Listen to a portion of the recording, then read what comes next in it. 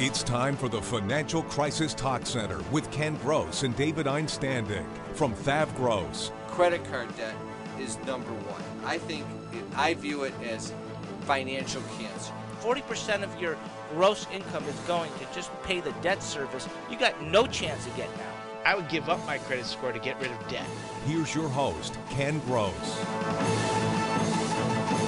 It's Financial Crisis Talk Center time. We're talking about tax problems. This is the second segment of a two-part series on how to resolve tax problems. In the previous segment, we did some truth or fiction, and we started talking about what your options are with regard to tax problems. I've got Brian Small with me from Thav Gross, our bankruptcy expert.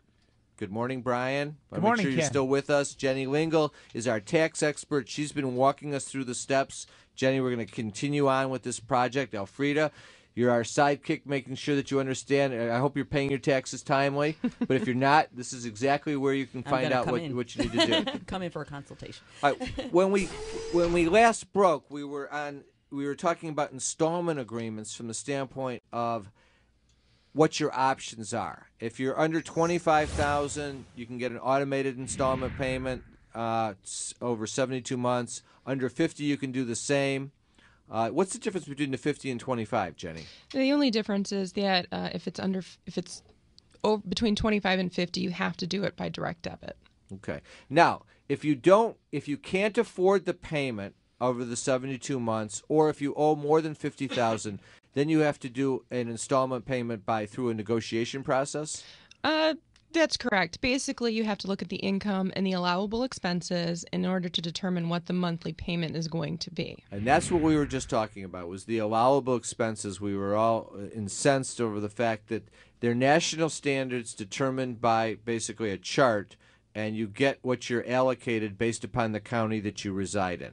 But and even though they may be unfair, they are what they are. Those national standards, though, quite often actually play into being a benefit rather than being a burden, at least in the world of bankruptcy by comparison, because we use the same standards for tax and bankruptcy, but we get the entire expense that's allowed in bankruptcy versus the actual expense that's allowed by the IRS or... Yeah, so in that sense, it's a benefit. All right, sneaking back to taxes. What's this concept currently not collectible? That's another thing. Listen, I would like to be deemed currently not collectible. Is that possible? And if I get that determination, it means I don't have to pay the taxes that I owe? No. Currently not collectible means that they look at your current income and your current allowable expenses, and they decide that you can't afford to make any payment at that time. They would also look at any liquid assets that you might have. The liability remains. They just agree not to collect against you for a couple of years. So listen, I have income, but I've got a lot of expenses. I've got things that I got to pay for. I got bills. I got cars. I've got friends that need money. My money's not readily available. It's all stashed in cigar boxes, spread out throughout who knows where. Am I eligible? Does that qualify me for CNC? Probably not, but we'd have to go through maybe CNN or something like that, but not CNC. We'd have to go through the analysis. A lot of times when you're CNC... Or maybe like, see you later, buddy, because you're going to jail. The plan with CNC a lot of times is there may be a reason why you do not qualify for an offer in compromise, so we're not looking at that. Or sometimes it's because the taxes are going to be dischargeable possibly in a Chapter 7 down the road, and we're just setting you up as not collectible so that we can get to the time period when you can discharge those in bankruptcy. How long can the IRS collect from you if you timely file your taxes, but you just don't owe the money? They have 10 years from the date of assessment unless you filed an offer in compromise for a collection due process hearing or a bankruptcy. Those things would extend that statute. Right on those words, collection due process hearing. What is that about? Basically, when do we use that? This is one of the things that I tell clients why, number one, you get your mail. Number two, why you address it right away. Because initially they'll send you some reminders, notices, an urgent notice, and then they'll send you what they call a final notice, or it'll say call immediately. You have a right to a collection due process hearing. You only get one shot at it, and you have to file for that hearing within 30 days. What happens when you file that hearing is all collection action goes on hold. I like that. Yes, and at that point then they'll assign an appeals officer or a settlement officer to handle your case. Can you get a nice one? Most of them are pretty nice, I would say. The majority of them. If you don't like yours, can you get a new one? Kind of like a dog. In certain circumstances. No analogy there for all our IRS agent friends that are listening. I would say for the most of them, they're reasonable. The benefit is if you do not have a person assigned to your case and you're dealing with the 800 number, you're dealing with a customer service rep who can only take your information over the phone. As soon as you hang up, if they need anything additional, you call in, you talk to somebody else. They need something additional, they hang up. You have to call back. Also, through the collection due process hearing, there are certain things that are discretionary provisions that the appeals officers and the settlement officers have the authority to grant. So that's and I've had experience with appeals officers and collection due process hearings as well, and I found that that's a tremendous benefit. You can talk to the person, you can reason with the person, and they don't have the authority to say you don't have to pay the tax, but they have a range of discretion and authority that the people in the automated process do not have, and you can get things accomplished. Right. An example of that would be if you owed over $50,000 and your plan that you were proposing would full pay the liability in 5 years. However, their numbers crunch show that your payment should be $500 more a month based on your income. The appeals officer can look at it and say, you know what, since it's still going to pay the liability in full, we'll allow you to have these other discretionary expenses. Oh, that's a good one. And Brian, and then the last one before we get to our case study is bankruptcy. How does that work? Listen, I thought that you can't file bankruptcy to get rid of your taxes. What's the story there?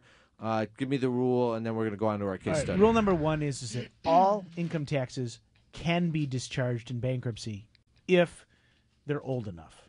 So as long as a tax came due more than 3 years ago, has been filed for at least 2 years, and hasn't been assessed in the last 240 days, it is generally dischargeable with about 85 different exceptions. But they're not major exceptions. They usually don't apply, correct? They usually don't apply except for the big one, which is a substitute for return.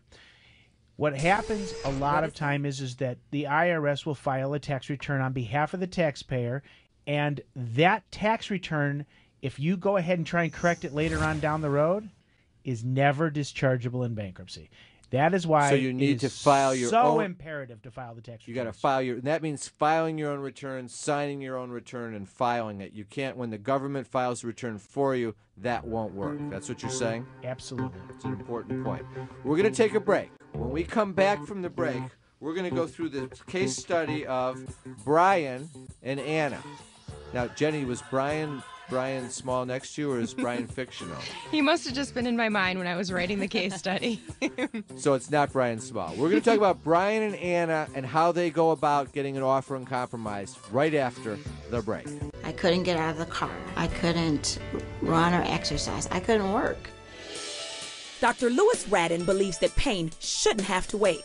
His Spine Specialist of Michigan is a comprehensive center dedicated to helping you manage pain now. Expect the latest techniques and personalized care. Why suffer another minute? He's the best. I tell people that he's the one that saved my life. Make your appointment with Dr. Radin. Call 248-792-9496. If your house is underwater, please listen to this important message. The rules have finally changed. We're seeing some great loan modifications with reduced principal, and short sales are easier to get done than people think. The biggest problems I see are people wait too long or they try and do it themselves. There are no second chances. If you're underwater in your house, call the experts. We're Thav Gross. Our firm will solve your problem. 888-235-HELP. That's 888-235-HELP. No one ever thinks that a serious injury can happen to them, but it can, and it does. And it can happen to you. And when it does, you need a fighter in that courtroom for you. Call me, Ben Johnson. Automobile accident, police misconduct, medical malpractice, product liability. You know what you're up against, how hard it is to get answers. When all you want is justice, call me, Ben Johnson. Whatever your legal crisis, I will fight for you. Call me today. Do you have tax problems, unfiled returns? Facing levies on wages in your property? You need an expert, not a cartoon character or salesman. Thav Gross is your solution. You need to look at the big picture. That's what we do. We develop a plan that's right for you. I had major tax problems. I didn't know what to do. We did. We sat down together and solved your tax problem. No more letters, no more phone calls. They saved me.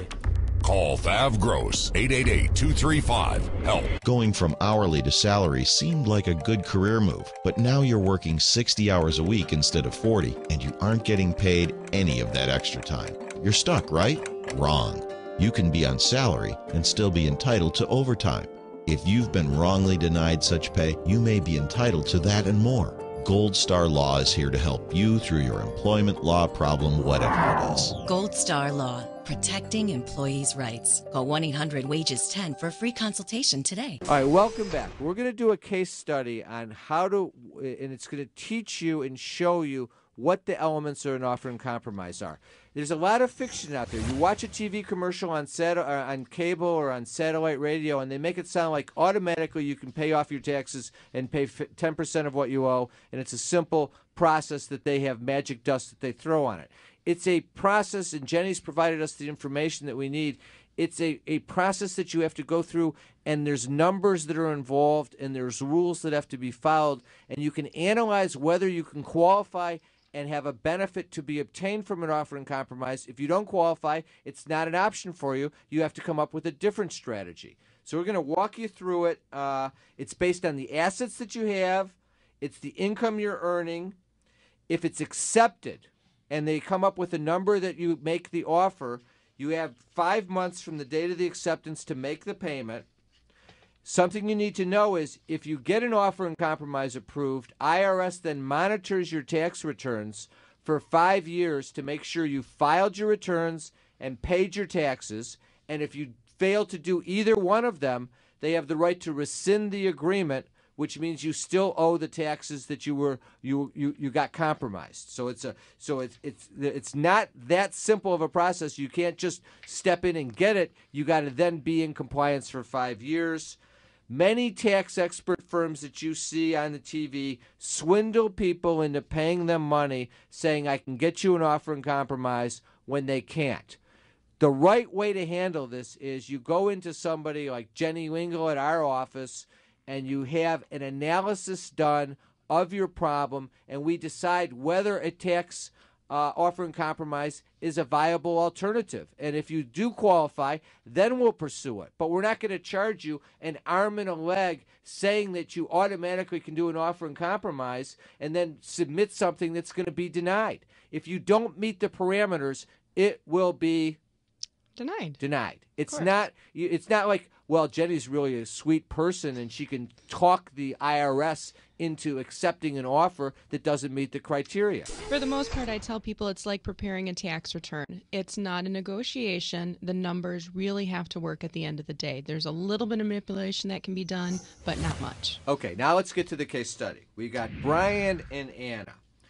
They owe IRS $75,000 from 2007 and 2008. It's been lingering over them for a long time, a lot of anxiety. They've come in to see Jenny, and we're making an analysis. Will they qualify for an offer and compromise? Here are their facts. They make good income. They've got $100,000 annual gross income. Their net income per month is $6,000 a month. Now, I'm going to run through their assets, and I realize if you're listening to the show, it's going to be difficult to get all the numbers down. But if you're interested in this show's going to air on, the case study is going to air on August 25th. So go to your DVR, set Financial Crisis Talk Center. It's Sundays at 10:30 on Channel 20, and record the show. Then you can run through the numbers. And the numbers tell the story when it comes to an offer and compromise. Here's their assets. They got cash in bank, not much, $950. Their 401k after taxes is $4,500. So it's really about $6,000 in their 401k. If they took the money out, they'd have $4,500. Car number 1, fair market value $8,000. Car number 2, fair market value $12,000.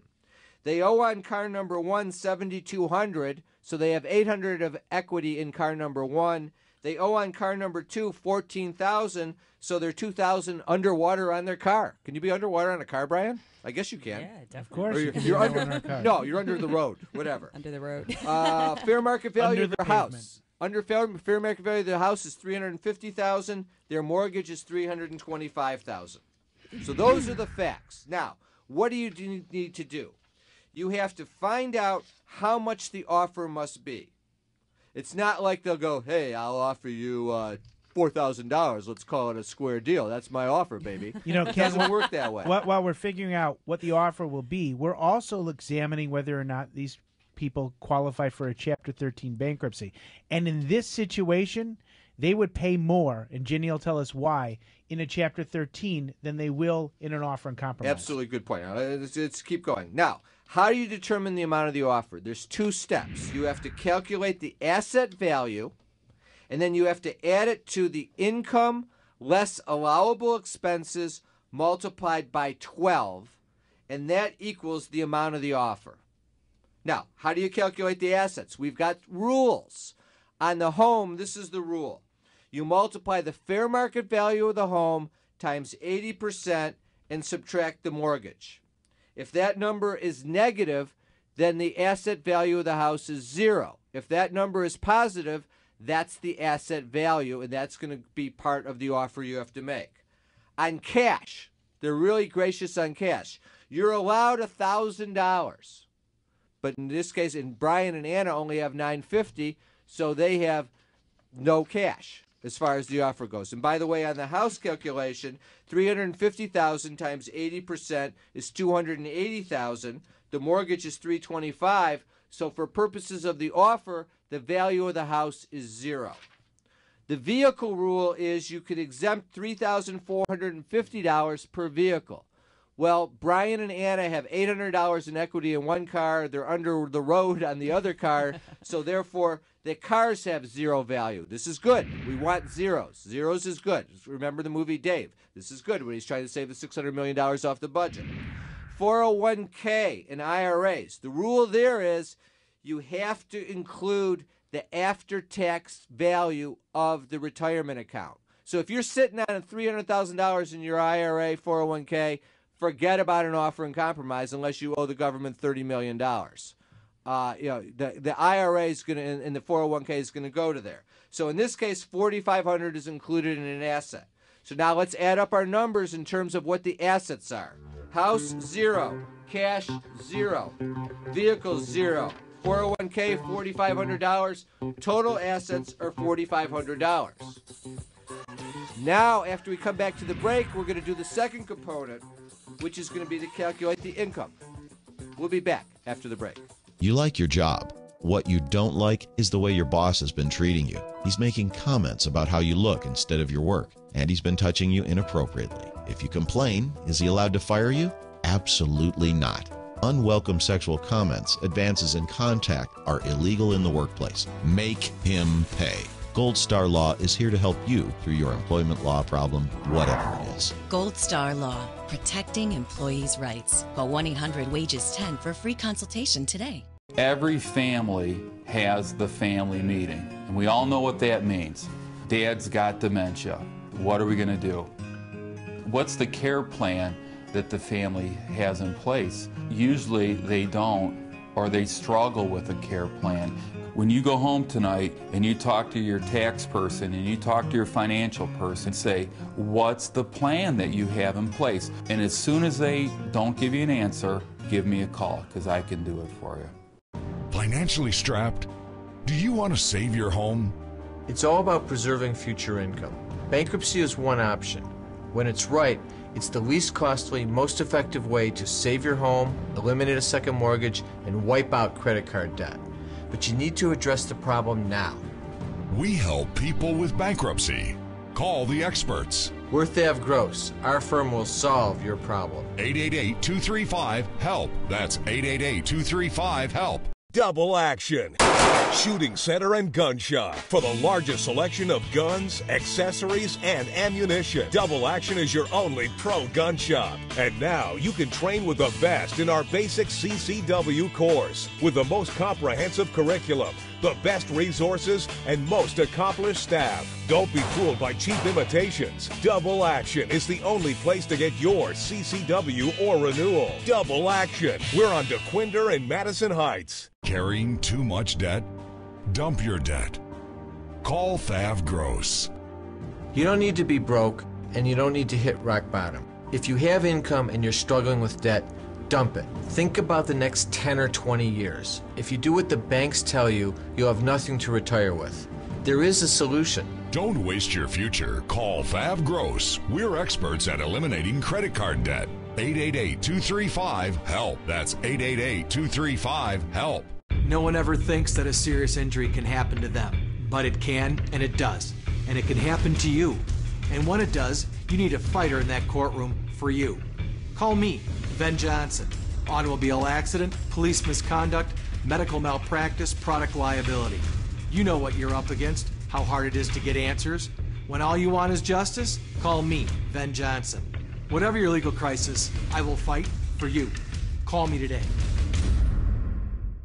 All right, welcome back. We're walking through an example on a case study of a offer and compromise for fictitious taxpayers named Brian and Anna. Before we go right back to it, I want to thank our sponsors, Ben Johnson Law, Gold Star Law, Samasco Law, Double Action Shooting Range and Gun Shop, Spine Specialists in Michigan. We really appreciate the support. I also want to remind everyone we actually have our first fall seminar coming up. That is on Tuesday, September 17th, 6:30 to 8:30 p.m. It is called Resolving Your Finances. It's going to cover all financial crisis issues plus estate planning issues because the two intermingle together, and we want to create greater emphasis on some estate planning issues. If you want to sign up, go to thavgross.com or financialcrisistalkcenter.com or do it the old-fashioned way. Just call 888-235-HELP. All right, now back to Brian and Anna. Before we went to the break, we said the offer amount has to be a combination of the required asset amount plus the income factor. The income factor is you take their net income per month less their allowable expenses, and then you have to multiply that number by 12, and then you add that number to the asset number, and that equals your offer. So in Brian and Anna's case, I'll summarize for you their expenses. Their total monthly expenses that they're actually incurring are running $59.94 per month, and that's $1,234 for food and clothing, $2,500 housing, their car payments, their medical insurance. The total there is $5,994. If you were looking at this on the screen, you would see the itemization. The amount that IRS will allow under their standards in their particular case is a little bit less. It's $5,596 because their housing and utility cost is actually $2,500 a month, but under those national standards in Oakland County, they're only allowed $2,102 per month for that particular item. So the end result is, on the analysis, the total allowed expenses is $5,596. The net income is $6,000 a month. Therefore, their income factor, the income factor, is $404 per month. You multiply that times 12, and that equals $4,848. You now take the sum of the income factor, $4,848. You add it to the total assets that we calculated at $4,500. That totals $9,348. This is the amount that the offer must be. Jenny, if we offer $5,000, what will happen? Now the offer will get rejected. They will come back and do these calculations and put them for you on a similar spreadsheet and come back and say you can afford to pay likely $9,348. So when we come, if you came into the office and met with Jenny and it was analyzed, we determined that if $9,348 is what it's going to be, and then the question is, can you afford to pay it? Can you come up with the $9,348 within 5 months? 5 months. Of the date of acceptance. So you're going to have to borrow the money. You're going to have to make arrangements to have that money. Is it a good deal? Absolutely. You're getting rid of a $75,000 tax liability for $9,348.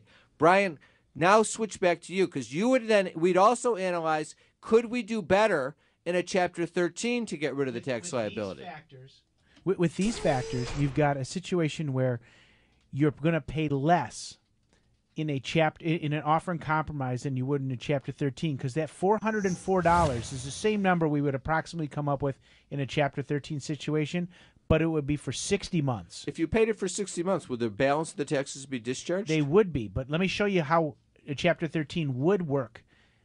Flip the $4,500 401k and make it a $100,000 401k. Because then the offer's no good. Then the offer's no good, and the $404 for 60 months makes a whole lot more sense. Absolutely. Good If point. I can't put them into a Chapter 7, which I would try really hard to do in the first if the taxes were, if they met the 240-day rule and everything the else. 3 years, on 2 income years, taxes. 240-day rule. The right. big point here is there's all these things in play that need to be analyzed. If you call 1-800-TAX-SAVE whatever, you think they're going to analyze whether you'd be better off in a Chapter 13 or filing a Chapter 7 bankruptcy. What they're going to do is they're going to sleeve you for a new word for $7,500. They play on your emotions. You need to slow down, meet with people that know all the avenues to save money, and then make the right decision. Remember, financial crisis management is preserve future income for you and your family. Jenny, to submit the offer, what do you need to do? We got 1 minute left. You have to fill out the Form 656, 433A for the offer and compromise. You pay a $150 processing fee,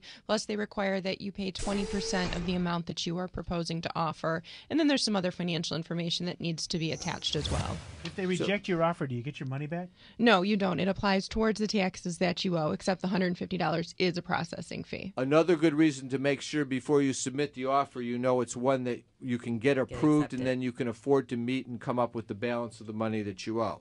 Summary, how to resolve tax problems. If you have unfiled returns, you have to file them. It's not that big of a deal. If you don't know the numbers, you do the best you can to get the numbers, and there's information we can obtain from the government to help supplement that. If you owe taxes, you need to know your options. Options include installment agreements. There are 3 types. You have currently not collectible in play. You have collection due process hearing. You have an offer and compromise opportunity. You have a Chapter 13 bankruptcy that may work. And you have a Chapter 7 bankruptcy that may work to resolve the tax problems. You could also always move to Guam. You can move to Guam, or like I said at the beginning of the show, you can go to Russia and have lunch with Snowden. There you go. Which I think the president would. And then the president won't come and talk to Putin if you do that. He also won't talk to you. Final thoughts with regard to tax problems. I'm still upset about this idea that people are going to start getting these letters saying, you know, we've looked at your credit card receipts and we think you're unreporting your cash income. Final thoughts as to tax problems. Don't make tax problems your problem. Address them immediately. You don't have to pay just because you owe, but you better file your taxes because Leavenworth is not your style. There's no reason to put yourself under that level of anxiety. Most of my clients, after they've met with me, say, gee, I wish I would have done this years ago. If I had known it would be this easy to resolve. That's the bottom line. All of a sudden you address the problem, you can sleep. Listen, have a great week. Thanks. Appreciate our sponsors. Thanks for listening and watching the Financial Crisis Talk Center. We will be back next week.